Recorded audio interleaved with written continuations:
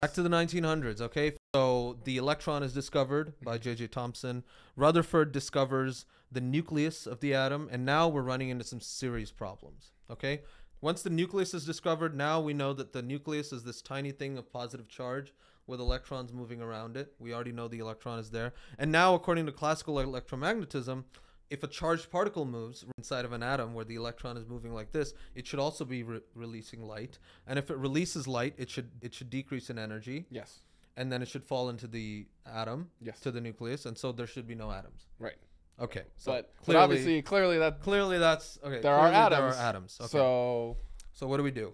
That doesn't work. Yeah. At this point, Rutherford's an experimentalist. He's like, look, I gave you the nucleus. Yeah.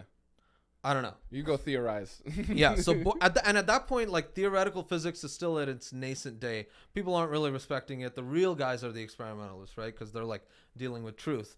The theorists are basically fancy positivism. mathematicians. Yeah. Right. Exactly. Right. And so along comes Niels Bohr. Niels Bohr joins as a postdoc in Rutherford's lab. And Rutherford's like, all right, I'm going to hire you. You're going to tell me what the hell is going on, right? This is your job now. Yeah. Okay. And Bohr's like, bro, I got this. I'm gonna tell you how every single atom works.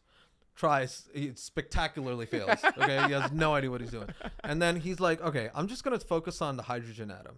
All right, single proton, single electron. Because the other ones, there's a bunch of electrons. The electrons are pushing against each other. They're also like getting the nucleus. So he's like, all right, single proton, single and single proton, single electron, hydrogen atom. Can I solve the hydrogen atom?